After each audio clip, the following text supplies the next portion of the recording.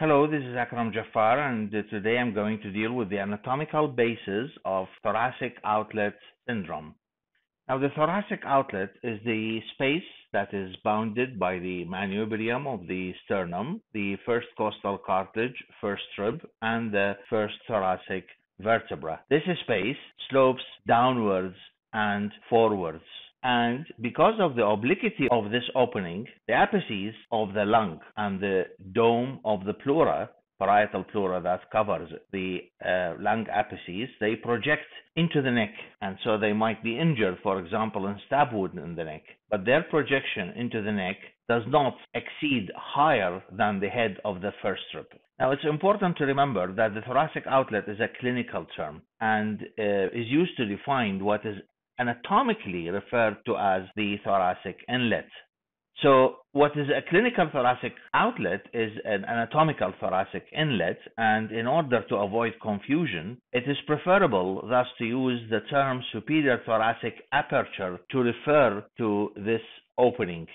In clinical textbooks, it's called the thoracic outlet because there are important vessels that leave the thorax here, like the branches of the arch of the aorta, the brachiocephalic trunk on the right side, the left common carotid, and the left subclavian arteries. It is also an outlet for some of the nerves, like, for example, the sympathetic trunk, the vagus nerve, the phrenic nerve, and also remember here the nerve that is affected in the syndrome, which is T1. T1, which forms part of the brachial plexus, it crosses in front of the neck of the first rib, and then at the superior border of the first rib, it fuses with the T8 root of the brachial plexus to form the lower trunk of the brachial plexus. Also remember that through this small opening, the esophagus passes from the neck. It's not shown here because it is covered by the trachea, but you can see it here, that the esophagus goes from the neck into the superior and then to the inferior mediastinum, and in the front of it is the trachea. So the esophagus is actually applied to the body of the first thoracic vertebra, and then in front of it is the trachea, which becomes close to the jugular notch where it can be felt in the midline. The trachea and the esophagus allows air and food to go down into the thorax, and hence the basis of the anatomical name. The opening is called the thoracic inlet because it allows the air and food to enter into the thorax. The anatomical thoracic outlet, on the other hand, is located downwards and is better referred to as the inferior thoracic aperture. And as you can see it here, it is closed by the thoraco-abdominal diaphragm, which separates between the abdomen and the thorax. The inferior thoracic aperture, or the anatomical thoracic outlet, is formed by the xiphoid process, by the costal cartilages of the 7th, 8th, 9th, 10th costal cartilages, and by the 12th rib and the 12th thoracic vertebra. Now, because the term thoracic outlet syndrome is deeply ingrained in clinical literature, therefore, as I mentioned before, that in this description I'm going to use the clinical term thoracic outlet to refer to the superior thoracic aperture. Now, remember that the first rib forms an important boundary of the superior thoracic aperture of the thoracic outlet. Remember that the first rib has a superior surface and inferior surface rather than a superior border and inferior border, but it has an internal and external borders, unlike the other ribs which have external surfaces and internal surfaces. But the first rib, being an atypical rib, lies horizontally. So the superior surface of the first rib is related to two muscles. We can see here one of the muscles here is the scalenus anterior muscle. These are muscles of the neck, and it's attached to a tubercle located on the inner border of the first rib. And then on the posterior aspect of the superior surface is the attachment of another scalene muscle. The scalenus medius muscle is attached here.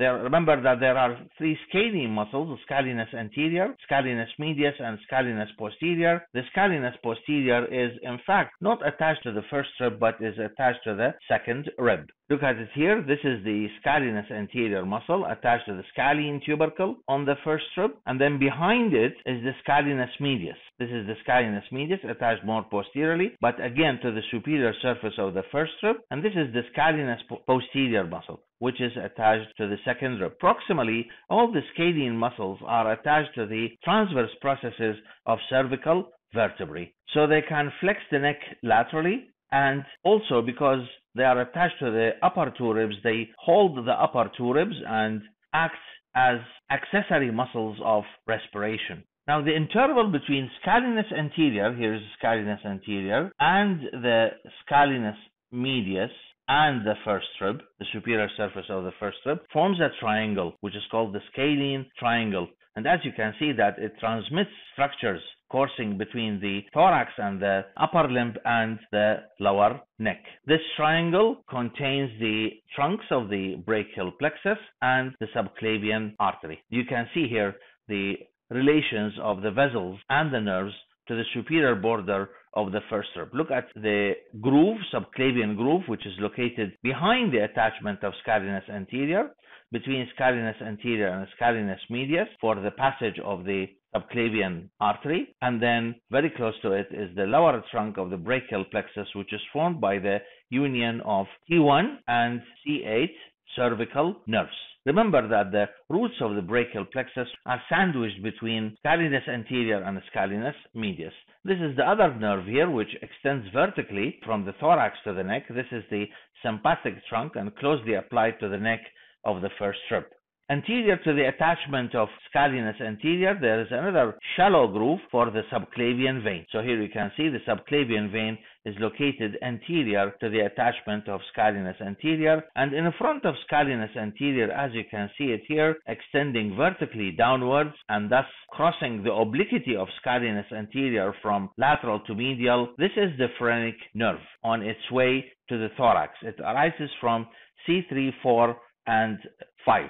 Now, thoracic outlet syndrome results mainly from compression of the trunks of the brachial plexus and the subclavian artery. There are variants of the thoracic outlet syndrome, and sometimes it's not only the nerves and the artery that are affected, but also the vein is affected, but this is rarely. So, therefore, thoracic outlet syndrome mainly affects the structures that pass through the scalene triangle and results in neurological symptoms as well as vascular symptoms because of the compression of the lower trunk of the brachial plexus and the subclavian artery. It can result from tumors of the neck. For example, Pankos tumor affecting the apex of the lung, which extends into the neck. Also, it might result from hypertrophy of scalenus anterior muscle. Here again, this is the scalenus anterior, and you can see the triangle between scalenus anterior, then we have the scalenus medius, and the first rib is not shown because here it is covered by the clavicle. And you can see that compression at this location, at this triangle, will not affect the vein because the vein crosses the superior surface of the first rib anterior to scalenus anterior muscle. So in a condition called scalenus anterior syndrome, this condition might result in compression of the neurovascular structures located between scalenus anterior and scalenus medius, and thus result in thoracic outlet syndrome. The abnormalities in scalenus anterior might result from trauma of this muscle or congenital anomalies of the muscle. Trauma might result from repetitive use of this muscle in certain sports or because of attaining certain positions in certain careers. So the muscle gets hypertrophied and cause pressure on the subclavian artery and the brachial plexus. Another condition that might result in thoracic outlet syndrome is a cervical rib. This occurs in 0.5% of the subjects. It might be bilateral, as you can see it here, and as you can see that it is attached to the transverse process of T7 vertebra. So it is located at a higher level than the level of the first rib, which is attached to the first thoracic vertebra. You can see it here in this X-ray. This is the cervical rib. Sometimes it's an incomplete rib. It's not necessarily that it is well developed on both sides. Sometimes the bone is replaced by fibrous bands, and as you can see here that it's attached to the transverse process of T7 vertebra. Usually this transverse process appears as downwardly projecting, opposed to the transverse process of T1. Transverse process of T1, to which the first rib is attached, as you can see, is upwardly projecting. So this is the first rib here, and this is the first rib on the other side, and then above it is the cervical rib, which is attached to the transverse process of a downwardly projecting transverse process. Pressure of such a rib on the lowest trunk of the brachial plexus, as you can see here, that the lower trunk of the brachial plexus, which is formed of T1 and C8, will cause either pressure because the lower trunk will be squeezed between the cervical rib and scalene muscle, or it will result in kinking of the nerve as well as the artery. So you can see here on this side, the subclavian artery is compressed between the cervical rib and scalenus anterior muscle. You can see that there is a post-stenotic dilatation, and the nerves, which are located a little bit behind the artery, they will have to go up. The lower roots, especially T1, has to go up and then will be kinked and will go down. So it's arch over the cervical rib, producing paresthesia along the medial border of the forearm, produce weakness and paresthesia of the small muscles of the hand. You can see here it's a complete cervical rib, but on the other side the rib is incomplete and is replaced by a fibrous band. These are the small muscles of the hand, mainly the interossei, the palmar interossei, the dorsal interossei, as well as the lumbricals, especially here, the medial two lumbricals and the hypothenar muscles. But these are all supplied by the ulnar nerve because the thenar muscles and the lateral two lumbricals are supplied by the median nerve. Mainly the compression affects the roots of the ulnar nerve and will affect these interossei and the medial two lumbrical muscles and result in clawing of the hand, especially pronounced on the medial side of the hand, as you can see it here. Also, you can see that it's not only clawing, but there is concavity or dimpling in the interosseous spaces in addition to the clawing. Clawing is manifested by hyperextension of the metacarpophalangeal joint and flexion of the proximal and distal interphalangeal joint. This is the opposite to the action of the interossei or lumbricals, which cause flexion of the metacarpophalangeal joint and extension of the interphalangeal joints. Vascular symptoms are less common than neurological symptoms, and as I mentioned, it is because of the compression of the subclavian artery. So this might result in diminished radial artery pulse when moving the head. This is especially seen in anterior scalene syndrome, one of the varieties of thoracic outlet syndrome. In this case, the patient is asked to rotate the neck ipsilaterally and flex it laterally to the opposite side and extend the head, and you can see that while palpating the strength of the radial pulse will become diminished. Also, you might hear a bruit over the subclavian artery. Post-stenotic dilatation, as you can see it here, distal to the rib, might result in the formation of a thrombus, and emboli are thrown off, which is very dangerous because thrombi will cause blockage of smaller vessels and might result in cold hands and diminished blood flow. As I mentioned, that a person with thoracic outlet syndrome can have